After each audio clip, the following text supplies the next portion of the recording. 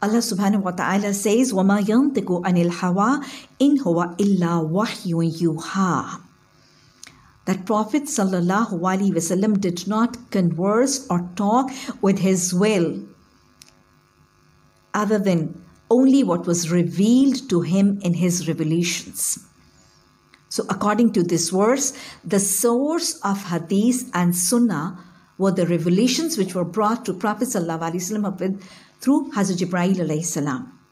Similarly, Prophet sallallahu alaihi wasallam himself said, "Inni utitul Qur'ana wa mithlahu ma'ahu." There is absolutely no doubt, there's surely no doubt that I have been given the Quran and something similar to it with it. And what is similar to it with it is Hadith and Sunnah. Now, how did all this happen? When Hazrat Jibreel alayhi salam came down and he brought a revelation of the verses of Quran to the Prophet sallallahu alaihi wasallam, he recited it, and then it was entered into the memory of Prophet sallallahu alaihi wasallam in the Quran. Then he used to come as a teacher of the companions, and he used to recite the revealed verses. He used to recite the revealed verses. He used to teach them the revealed verses, and he used to make them write it down, put it down. Different ways of writing, inshallah, we'll be talking about them in future. And then the companions used to write them down, and they used to memorize the verses which were revealed at that occasion.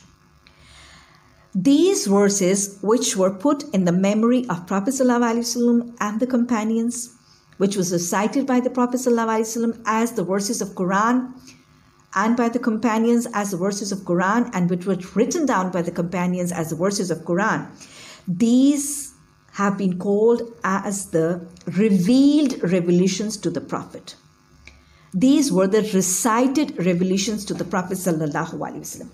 Beyond this, there was another set of revelations which are called as the concealed, or the hidden, or the non-recited revelations to the Prophet ﷺ. What was this?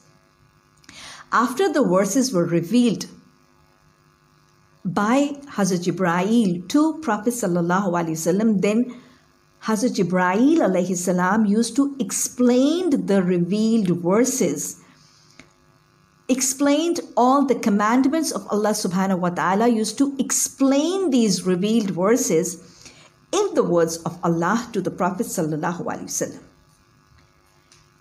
These explanations by Jibreel alayhi salam, which were not in his own words, these descriptions of those verses, these explanations of those verses were strictly in the words of Allah.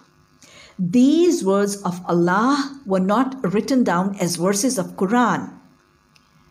These verses of Allah, words of Allah, were not recited as verses of Quran, or were not memorized as the verses of Quran. They were the concealed, they were the hidden, they were the non-recited revelations. And these were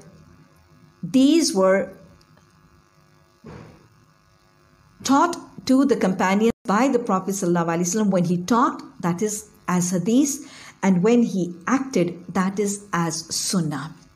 So there it is. If I summarize now, that the source of hadith and sunnah was through hidden revelations, and hence the source of Quran, the source of hadith and sunnah is all through revelations. And this is all zikr. And Allah has taken charge of keeping and protecting and securing all forms of zikr. May it be the Quran, may it be hadith, and may it be sunnah. So Quran, hadith, and sunnah are complete, they are perfect, they are safe, they are secure, and they can all be acted upon, and they have to be all acted upon.